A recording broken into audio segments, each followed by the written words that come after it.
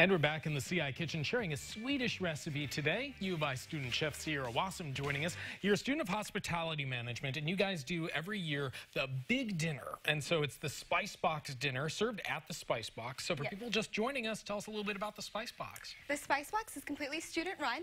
The seniors get to be the meal managers for the night, and they pick the theme, the menu, the decorations, and even the staff, and we get to run the restaurant for the night. I'm half Swedish on my mother's side, and every year for Christmas we do a little Swedish meal. We call it our Swedish Christmas. And so I really wanted to bring that to my family at the University of Illinois and share with them my grandma's recipes. So you're just seeing on the screen there our pre-cooking. Yes. So we put in here a combination of vegetables. So we just saw those on the screen, but refresh people if they're listening. It's going to be rice, potatoes, zucchini, tomatoes, and some onion, seasoned with salt, pepper, and dill. And the dill giving it kind of that Swedish taste because that's used a lot in cooking there. And then you put it in some butter, and this is the end result, right? Yep, fried it in some butter, and then you can also bake it in the oven with some water and butter as well to add some extra flavor. Yeah, I felt like it wasn't on for very long.